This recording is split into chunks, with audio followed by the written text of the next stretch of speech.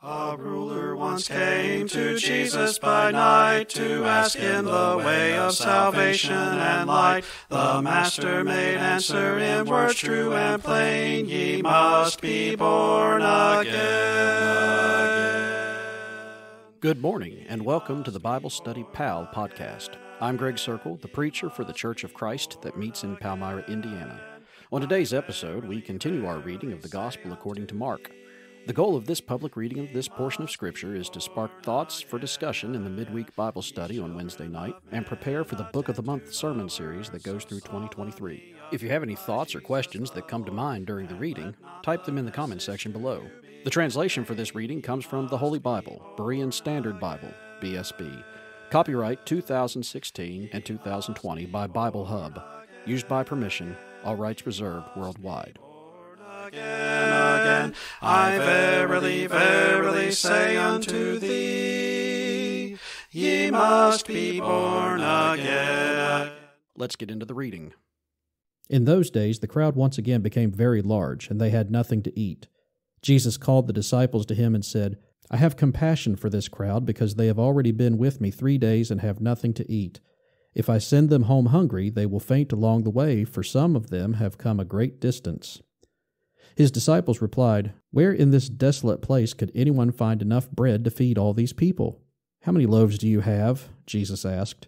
7, they replied. And he instructed the crowd to sit down on the ground. Then he took the 7 loaves, gave thanks, and broke them, and gave them to his disciples to set before the people. And they distributed them to the crowd. They also had a few small fish, and Jesus blessed them, and ordered that these be set before them as well. The people ate and were satisfied, and the disciples picked up 7 basketfuls of broken pieces that were left over, and about 4,000 men were present. As soon as Jesus had dismissed the crowd, he got into the boat with his disciples and went to the district of Dalmanutha. Then the Pharisees came and began to argue with Jesus, testing him by demanding from him a sign from heaven. Jesus sighed deeply in his spirit and said, Why does this generation demand a sign? Truly, I tell you, no sign will be given to this generation. And he left them, got back into the boat, and crossed to the other side. Now the disciples had forgotten to take bread except for 1 loaf they had with them in the boat. Watch out, he cautioned them. Beware of the leaven of the Pharisees and of Herod. So they began to discuss with one another the fact that they had no bread. Aware of their conversation, Jesus asked them, Why are you debating about having no bread? Do you still not see or understand?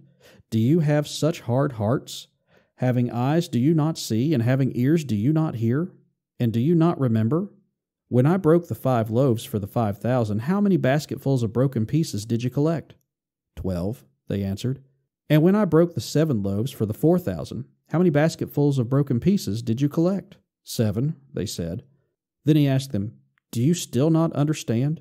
When they arrived at Bethsaida, some people brought a blind man and begged Jesus to touch him. So he took the blind man by the hand and led him out of the village. Then he spit on the man's eyes and placed his hands on him. Can you see anything? He asked. The man looked up and said, I can see the people, but they look like trees walking around. Once again Jesus placed his hands on the man's eyes, and when he opened them, his sight was restored, and he could see everything clearly. Jesus sent him home and said, Do not go back into the village. Then Jesus and his disciples went on to the villages around Caesarea Philippi. On the way, he questioned his disciples, Who do people say I am? They replied, Some say John the Baptist, others say Elijah, and still others one of the prophets. But what about you? Jesus asked. Who do you say I am? Peter answered, You are the Christ. And Jesus warned them not to tell anyone about him. Then he began to teach them that the Son of Man must suffer many things and be rejected by the elders, chief priests, and scribes, and that he must be killed and after 3 days rise again. He spoke this message quite frankly, and Peter took him aside and began to rebuke him. But Jesus, turning and looking at his disciples, rebuked Peter and said, Get behind me, Satan, for you do not have in mind the things of God, but the things of men. Then Jesus called the crowd to him along with his disciples, and he told them, If anyone wants to come after me, he must deny himself, take up his cross, and follow me. For whoever wants to save his life will lose it, but whoever loses his life for my sake and for the gospel will save it.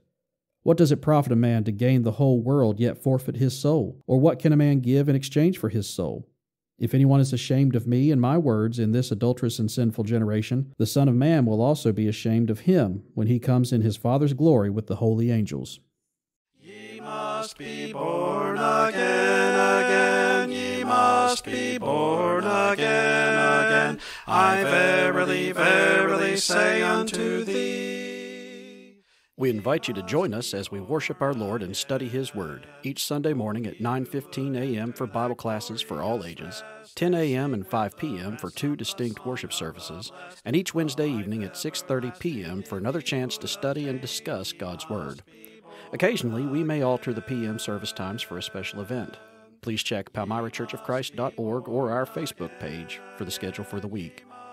If you have any questions or would like to have a Bible study in person or by correspondence, email preacher@PalmyraChurchOfChrist.org or call 812-364-6215.